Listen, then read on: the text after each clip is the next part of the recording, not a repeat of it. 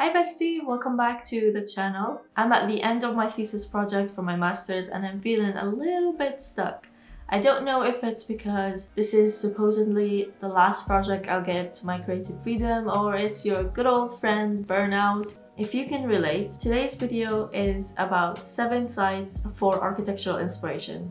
6 are digital and 1 is physical. These are the sites that give me visual inspirations for my diagrams, renders, drawings, as well as ideas on how to design. And stay tuned to the end of the video for details on the giveaway, and let's just get started.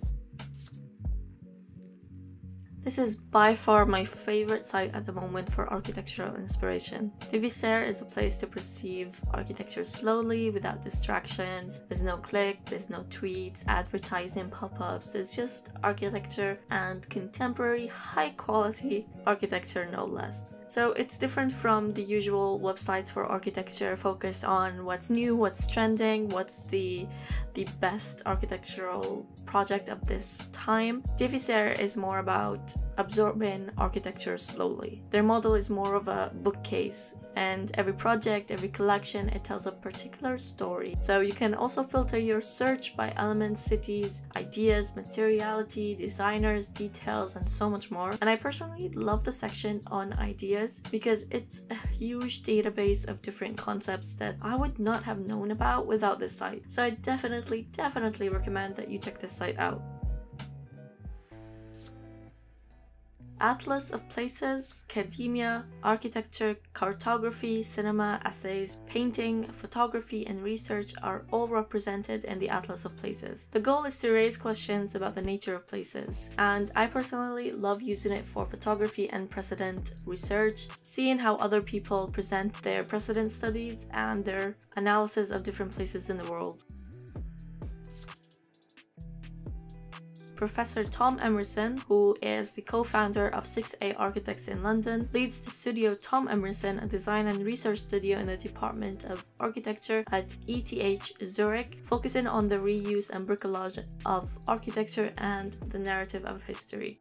And he has worked on a number of collaborative projects, full-scale building projects built and designed by students, as well as surveys and site studies of post-industrial cities since 2010. And I absolutely love their site, as you will find thought-provoking articles, drawings, and also photography.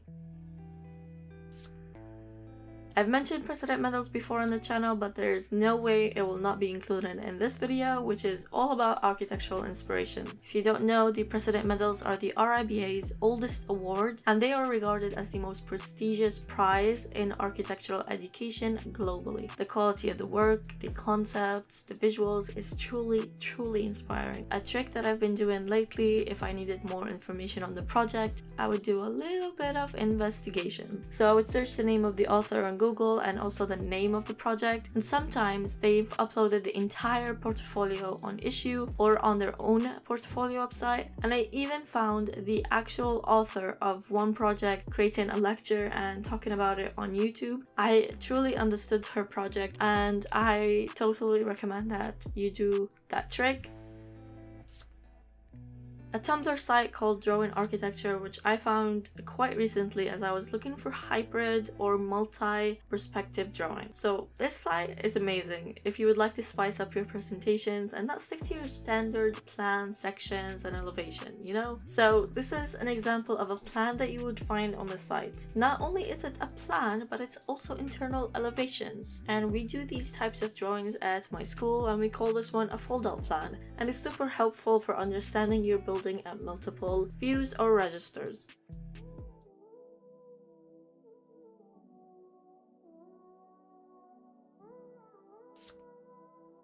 Archdaily is the most popular and widely read digital architecture publication. News, projects, interviews, events, and competitions are all shared on this website. It's also a terrific place to keep up with what's going on in the industry, look at projects for inspiration, find a job, or maybe even enter architectural competitions. The next source of inspiration is architectural competitions, and I really enjoy looking at those because you get to see how different people and designers solve a design issue. Now, I never had a dedicated book for architectural competitions. I used to go to the library and skim through books and find inspirations that way, or I would look online for architectural competitions, but it was always so difficult to find them. So I'm really happy to receive this architectural competitions yearbook, which is volume number 3. Now, this isn't the first time that I've spoken about this book. I've shared the first one and also the second one. Now, if you don't know what these books are, they are basically yearbooks showing the best competitions of the past year.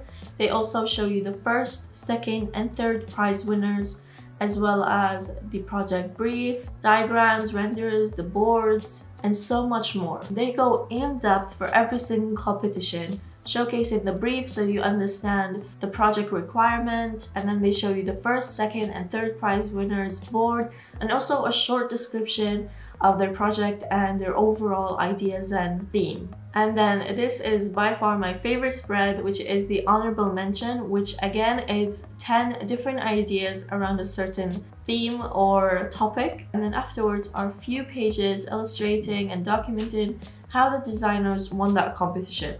So this is incredible and extremely huge because you can kind of see and tap into their minds and figure out why did they win. That way you can achieve a similar result either in your design projects at school or if you are designing for competitions as well. I want to highlight a competition today which is called Reuse the Roman Ruin, and I am not even exaggerating or joking with you.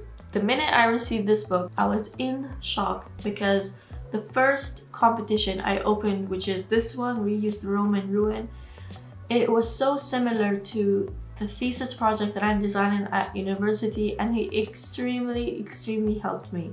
I must have skimmed the whole internet, if that's even possible, and I could not find a single thing that gave me inspiration or sparked joy. I feel like I was just so wrapped up in my own head and my own problems. And when I saw this competition, it really resonated with me because I'm doing something similar about treating a ruin and combining old and new, and I could not find any precedents. So when I found this competition, I was over the moon, and I also really enjoyed how they've captured the project, the certain diagrams they did. I'm in the middle of creating those for my own projects, so I cannot thank the team for this yearbook enough. At the start of the book, there's also 3 interviews with different architectural teams, and there's also a section on how they won that or how they approached a design, and that way you get behind the scenes of the academic world and competitions and also the professional world. I find that quite interesting because you get to see how the real world designs. You know, us students, we don't have as many constraints as the professional world, and they deal with a lot of policies and regulations and all that kind of stuff. So you get to see how they handle that, as well as design a winning project. And as well, you will find lots of advice, tips, and suggestions in those texts.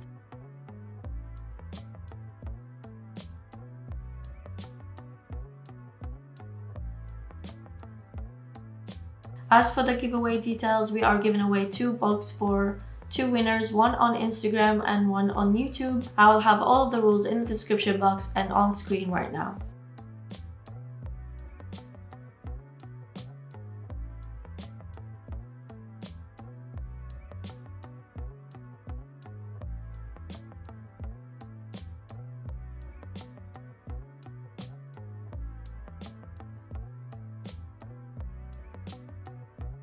Thank you so much for watching. I hope you guys found this video helpful. I'm Rasha Sharuru, and I'll see you next time. Bye.